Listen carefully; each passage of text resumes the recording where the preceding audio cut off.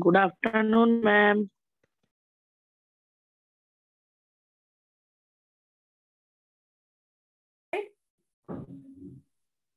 By the plants. No, we are getting the oxygen from the plants. But the carbon dioxide that we are exhaling, we are giving out. From where we are getting that carbon dioxide? Ma'am, that are mixed in air. No, if you are exhaling it, that means how it can be mixed with air. It is being produced in your own body. So when we inhale the air, maximum amount of oxygen is present there, right? That oxygen reaches our blood through the lungs. Okay, so we are inhaling the air through the nostril. The passage I have showed you in the previous class. This is the passage. So through the nose, it will go to the nasal cavity, then through pharynx, larynx, trachea, bronchi, bronchiole, it will reach the lungs. In the lungs, there are alveoli. From the alveoli, it will enter our bloodstream. It means what? It means oxygen that we have inhaled. Okay. Yes, ma'am. So it will go to the bloodstream and blood will carry it to all the parts of our body. So now when all the parts means the cells, right? The cells make our body, the cells make the tissues and tissues make the organ. Okay. So it will reach, the oxygen will reach to each and every cell in our body. Now inside the cell, what will happen? Inside the cell, this reaction will happen. Glucose is present there. From where do we get the glucose? From the food that we eat. Okay. The simplest form of the food is the glucose. Okay. So glucose is already present there in the cell. Now the oxygen that we have taken, we have inhaled, that oxygen will react with this glucose that is present in our cell. And as a result of this reaction, what will be produced? Carbon dioxide will be produced, a little amount of water will be produced, and energy will be produced. Now, what is our purpose to conduct this reaction? Our main purpose is to extract the energy, to produce the energy. Why we need energy?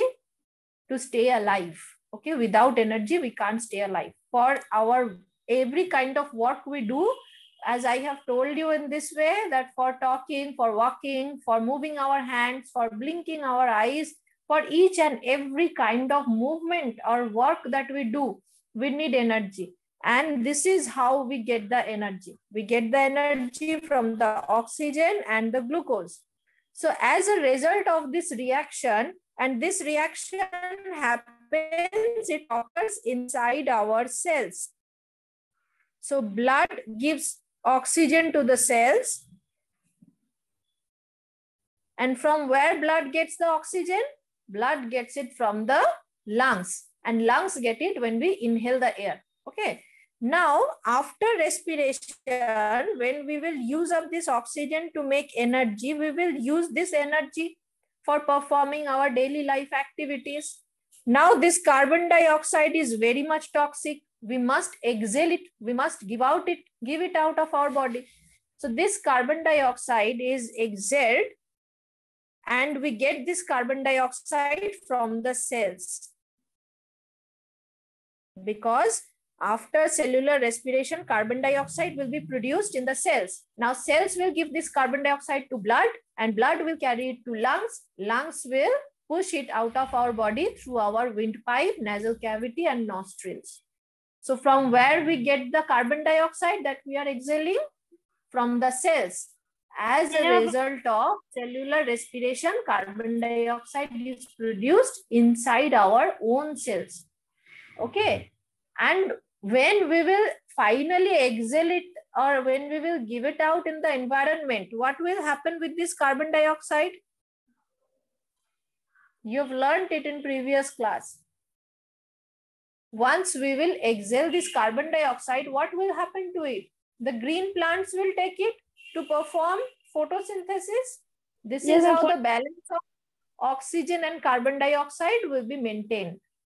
Yes, Dhritobrato, you want to tell me anything? Yes, ma'am, for the food making process. Yes, they need carbon dioxide and we need oxygen. So we will give them the carbon dioxide and they will give us the oxygen. Okay. Oxygen is also produced in the plant body as a result of photosynthesis. After photosynthesis, oxygen is produced and they release it into the environment. That oxygen that the green plants are releasing to the environment, we are taking it. And where after taking in the oxygen, we are using it to make the energy. And in that process, carbon dioxide is also produced, which is not good for our body. So we give it out in the environment, and the green plants will then take the carbon dioxide. So animals and plants are interdependent on each other. This is how together plants and animals balance between the oxygen and carbon dioxide concentration in our environment. Okay. So Yes, ma'am. I'm quickly showing you one short video on that. Just a second so that you can understand. I hope you will understand after watching this video. Okay, can you all see the screen? Yes, ma'am. Yes, ma'am. Okay, so just Yes, watch ma'am. this video. After watching this video, if you don't, even after that, if you don't understand this process, then you ask me. See what happens. This is how the air or the oxygen enters our body through the nostrils, then nasal cavity, then pharynx, larynx. Okay, so here you can see they are entering through the nostrils and through the nasal cavity. Then they will pass through the trachea. You can see this windpipe, it is called trachea. And you can also see it's a ring-like structure, cartilaginous rings. You have learned it in your book, right? Cartilaginous rings. So they are made up of, the trachea is made up of that. From here, the air passes through the bronchi before entering the lungs. Now, which one is the bronchi here? Let's see. Can you see the bronchi? Where the trachea has divided into two parts? This one? Yes, ma'am. So these are the bronchi. When it is only one single wind pipe, what we call, that is made up of cartilaginous rings, that will be called the trachea. But when it will be divided into two parts, it will be called the bronchi. And these two parts will enter two lungs. Now let's see what is next. What comes next? So now inside the lungs, what are these?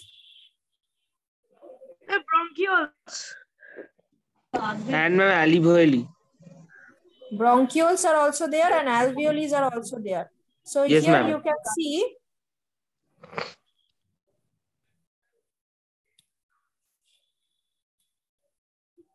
okay.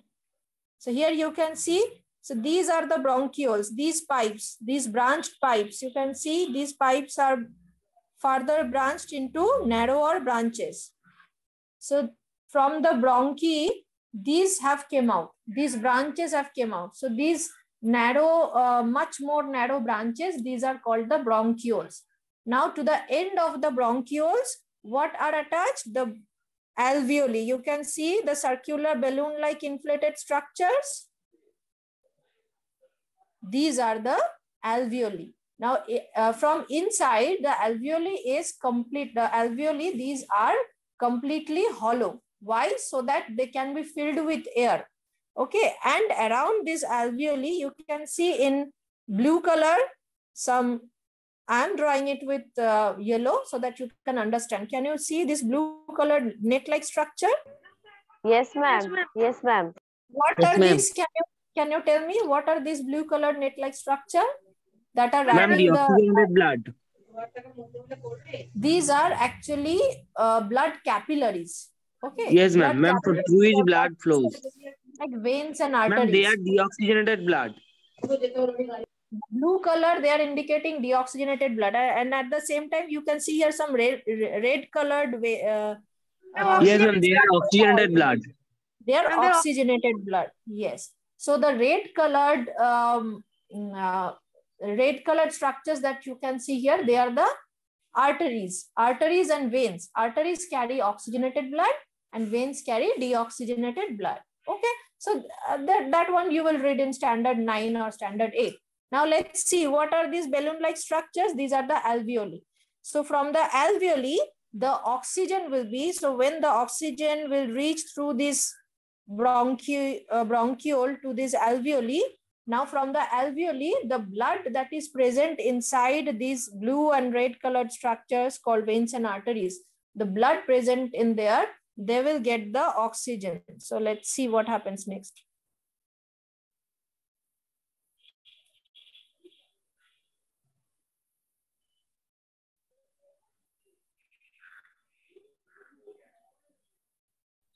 Okay, so here these are the bronchioles. To the bronchioles, the balloon-like structure that are attached, you can see these are called the alveoli. Okay, you can see it is clearly indicated here. These are the alveoli. Now you can see here that some tiny structures are coming out from the alveoles and they're going into the alveoles. That are going into the alveoles, they are oxygen, and that are coming out of the alveoli and entering the bronchioles, they are carbon dioxide. Now these are the ribs, and this is the rib cage. Just below the rib cage, there is the diaphragm. You have learnt about it. Now just see where it is situated. Inside the rib cage, the two lungs are there. And what is this? Now let's see. This is actually the blood capillary, either vein or artery. So in this particular part, it is the artery because it will carry the oxygen. So this is the tube-like structure or pipe-like structure called artery. And this is the wall of alveoli. Okay, this is the wall of the alveoli. Now we are zooming in this part. So the oxygen is present in the alveoli. And through this pipe, the blood is flowing. These are the red blood cells. You can see these are the red blood cells. Okay. So now what will happen? From this blue colored part, this is the alveoli. Okay. So from the alveoli, the oxygen will enter the blood present in this artery. Okay. And the oxygen will bind to the hemoglobin present in this red blood cell or RBC. And it will make what? When oxygen will bind with the hemoglobin, what will it make? Oxyhemoglobin. Oxyhemoglobin. So let's see how it makes oxyhemoglobin. Okay. So now the oxygen is present in the alveoli. Now it will enter from alveoli to the bloodstream. See. So now the oxygen is carried by the red blood cells, and see how from the blood it is discharged into the cells, and from the cells now the carbon dioxide enters the blood and then to the alveoli. You can see through the blood the carbon dioxide also at the same time enters the alveoli. Now this carbon dioxide will go through the reverse process. Now in every kind of animals, why elephant is showing, they are showing elephant because they are showing that hemoglobin absorbs oxygen from air in the lungs and carries it to the tissue over the body. See, oxygen and this is hemoglobin. They bind together to make the oxyhemoglobin inside the red blood cell. Okay, only in the red blood cell because hemoglobin is present only inside the red blood cell. So now you can see all the red blood cells are flowing. Now at the same time, when the blood will carry the red blood cell that contains hemoglobin, it will take the oxygen from the alveoli, it will make oxyhemoglobin, the blood will carry the oxyhemoglobin, and finally it will discharge or deliver the oxygen to the cells. At the same time, here in this particular picture, you can see that the same red blood cell is also taking at the time when it is delivering the oxygen to the cell, at the same time it is also taking the carbon dioxide from the cell. See, carbon dioxide plus H2O, it makes HCO3 minus and H plus. It is also taking the carbon dioxide from the cell. Now what is happening?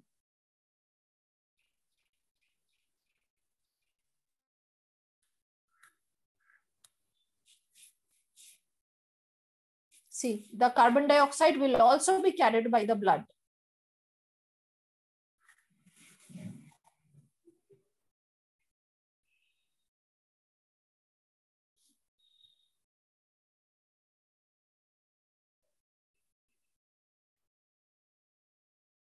The air enters a human body through the nostril. It moves through the throat.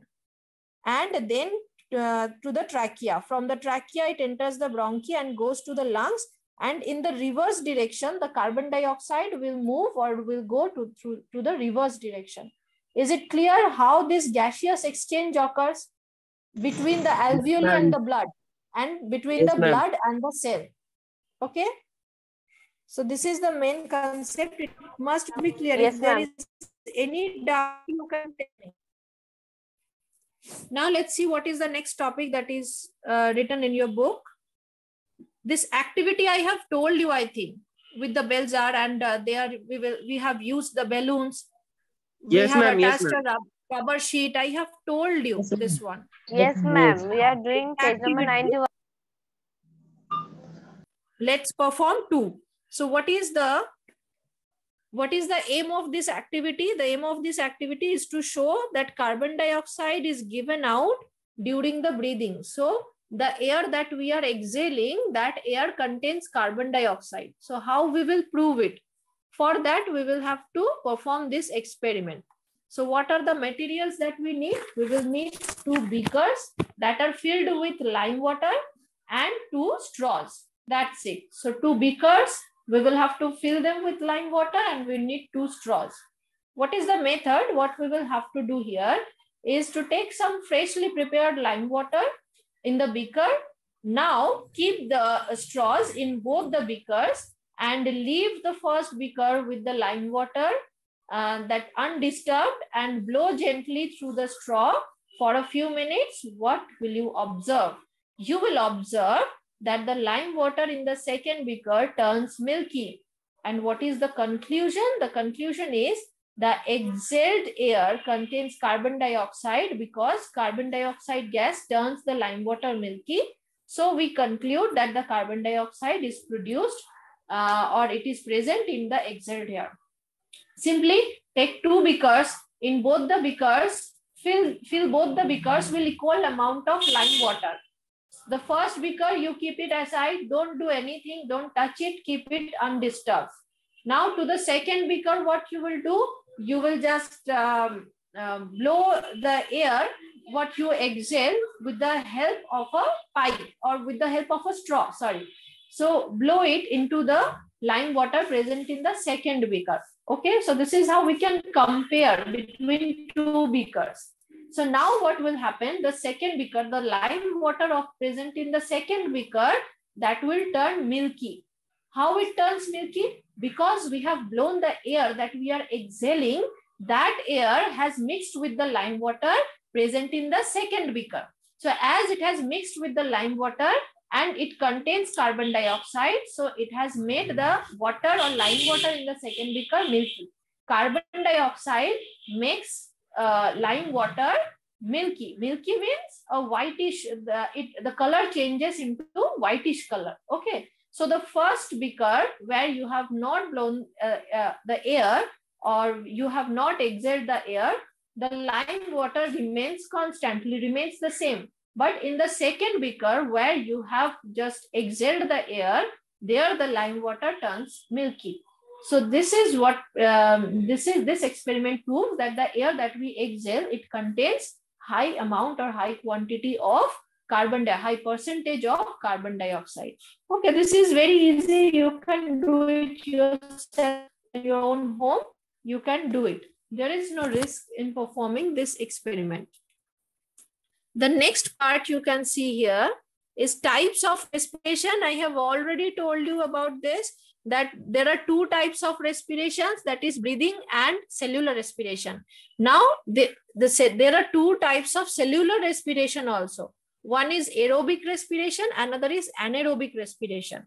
Simple thing is, the aerobic respiration means the respiration that takes place in the presence of oxygen, but in the absence of oxygen. That means when oxygen is not present there, then also respiration can take place.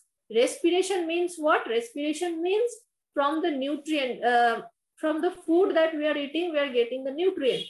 From the nutrients, when we are breaking down those nutrients to extract the energy from it. Our main purpose of eating food is to get the energy, right? This is why we eat food. This is what we all know. And if we want to stay alive, we need the energy. Without energy, we can't stay alive. We can't survive. So we break down the foods into to the nutrients, and then we break down the nutrients to get the energy. We can break down the nutrients by the oxidation reaction. That means in the presence of oxygen. That reaction or that respiration is called aerobic respiration. Why? Because oxygen is present here. You can see when oxygen is present here, that respiration will be called aerobic respiration. But we can also extract or we can also produce energy when oxygen is not present there. That is called anaerobic respiration. Now, two types of anaerobic respirations are there. One type of anaerobic respiration that is given here, that glucose is making carbon dioxide plus alcohol plus energy. This we can see only in case of yeast cells. Okay, yeast is one kind of single-celled microorganism or fungus. So single-celled fungus, it contains only one cell. So this kind of anaerobic respiration that is shown here in your book, it happens in yeast cells. Okay, yeast can perform this kind of anaerobic respiration. But in our body, in the body of other animals also, anaerobic respiration takes place. But in that case, here in yeast cell, you will see that glucose is making carbon dioxide, alcohol, and energy. It happens only in yeast cells. But in our body, if there is a lack of oxygen, if there is not enough oxygen, glucose will also make the energy. But at the same time, it will also make lactic acid. So in the absence of oxygen in our body, glucose will convert into lactic acid plus energy. Okay, so these are the two types of anaerobic respiration. In yeast cell, we will see that in the absence of oxygen, glucose will convert into, or glucose will produce carbon dioxide, alcohol, and energy. But in our body, the glucose will convert into lactic acid and energy. Okay, so this is what happens. These are the two types. So just think from the very start, very beginning. Two types of respirations are there: breathing or external respiration, and cellular respiration or internal respiration. Now, two types of cellular respirations are there. One is anaerobic respiration, another is aerobic respiration. Now, this anaerobic respiration, there are also two different types of respiration. One happens only in the body, in yeast cells, that makes or produces carbon dioxide, alcohol, and energy. And another type of anaerobic respiration, it occurs in our body, our cell, that gives rise to, or that produces lactic acid plus energy. Is it clear or not? Up Yes, to ma'am. this. Ma'am, both Don't two get types of confused. anaerobic respiration are happen by without oxygen. Anaerobic respiration, an means without. Okay, anaerobic, that means without air. Anaerobic means without oxygen, and aerobic means in the presence of oxygen. Okay, so just remember this one. So respiration, you tell me, I will not tell. How many types of respirations are there? Ma'am, two types of Ma'am, breathing and cellular Aerobic respiration. respiration and anaerobic respiration. No, first one is breathing Ma'am, or breathing and external cellular respiration. respiration. Ma'am, Yes, now ma'am. cellular And respiration of two second types. one is cellular or internal respiration. Okay. Yes. Second one is cellular or internal respiration. Ma'am, There are cellular two respiration types are of of two types. breathing. Ma'am, anaerobic and In breathing, Anaerobic and inhalation. No, in breathing, we can see inhalation internal breathing. Ma'am, and breathing, inhalation and this one is exhalation. exhalation. Exhalation. Okay, so in breathing we can see inhalation and exhalation. Now in cellular respiration, there are two types of cellular respiration. One Anaerobic is and aerobic. Anaerobic and aerobic. Ma'am, and anaerobic and another one is anaerobic. aerobic. Okay. Now Ma'am, in anaerobic का two types. respiration, we can see there are two types of anaerobic respiration. In one kind of anaerobic respiration, lactic acid will be produced, and in another kind of anaerobic respiration, Ma'am, lactic alcohol acid is will be produced produced. in human body or Yes, human multicellular body and organisms. in all the other animals, because alcohol will be produced only in yeast cells, okay, due to anaerobic respiration. Okay, so up to this for today, you mark up to this. I hope your basic concept is clear. Now we will read in details about some other topics, but in tomorrow's class, not today. Okay, because today's class time is all